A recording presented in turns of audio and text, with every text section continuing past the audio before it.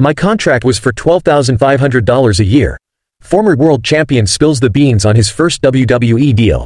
A former WWE world champion revealed how much money he earned in his first contract with the company. Just like in any other profession, newcomers don't earn a lot and have to gain experience before getting a raise.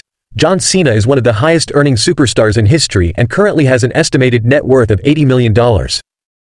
Cena started his career on the main roster in 2002, but it took him 3 years to become a main event-level talent.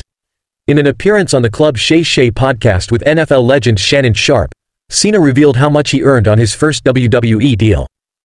It was a shocking sum since it was a very low amount and almost the same as his annual rent. John Cena's contract eventually improved and he was earning $25,000 in his second deal before it became $50,000 when he was moved to OVW. When Cena got called up to the main roster, his contract was bumped to $75,000 per year.